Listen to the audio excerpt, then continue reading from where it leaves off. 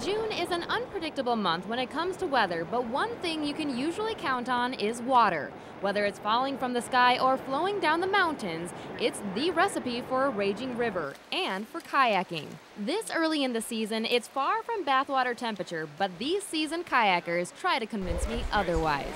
Yeah, I bet it's warm. I'm not fooled, so I layer up. Apparently fleece is very important to keep you warm when you're paddling in 40-degree water.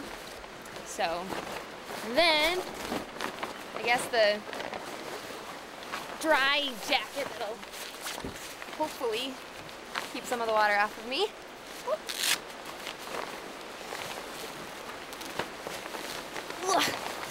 And this is the kayaking outfit. What we're showing you today is definitely higher water.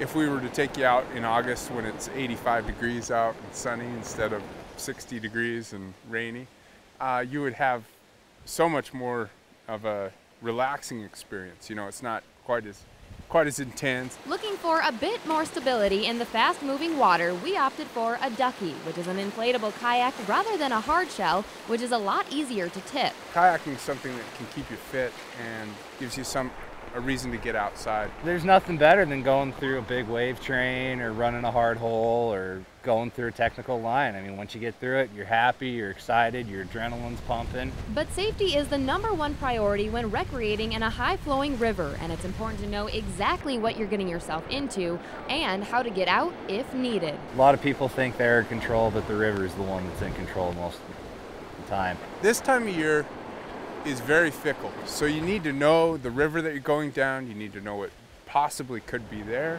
and you also need to know the river level. The river level changes constantly, but while we were on the Stillwater, it was moving at about 4,000 to 4,500 cubic feet per second. You can easily get wrapped up around a bridge pillar, wind up in a log jam, or go through the wrong way on a big hole and wind up getting sunk down to the bottom. And that's kind of the thing that scares people off of the sport.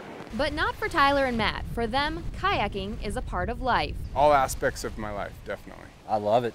I mean, there's such a draw to it, and the best thing to do is just get out on the water and see if you like it. There's a lot of people that don't, and there's a lot of people that it turns into a lifelong passion. It's easy to be afraid of an adventure like this, but you never know until you try, and who knows, you might discover a lifelong sport. Near Columbus with photographer Jesse Kester, I'm Angela Douglas for Montana's news station.